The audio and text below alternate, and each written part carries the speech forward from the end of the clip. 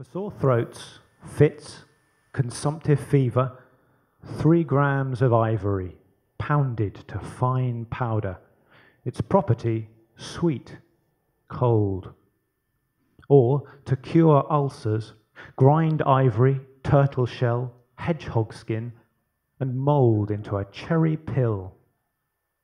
Quality stock is costly. Tusks taken by warriors hunting long range from choppers, $2,000 a kilo. That rhino, that's a valuable piece, horn cleft from the living face. With crushed rhino horn, a Vietnamese magnate healed his cancer. Let it come by sea from Mombasa. Or pangolins shipped live in fishnet bags. These anteater scales help mothers suckle. Roasted and chewed confer good health. Without panther pelts and ivory carvings, your home won't be truly respectable. Paws for ashtrays, teeth for pendants, testicles for sex drive, the skins of snakes. Let them come by air from Johannesburg.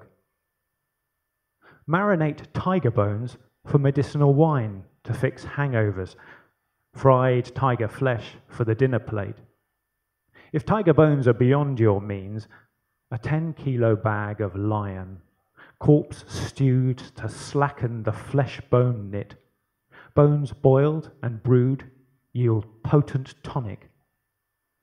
Or powdered ivory with goat's urine for a smooth paste to fortify teeth. Or, to brighten skin, crushed ivory and monkey glands.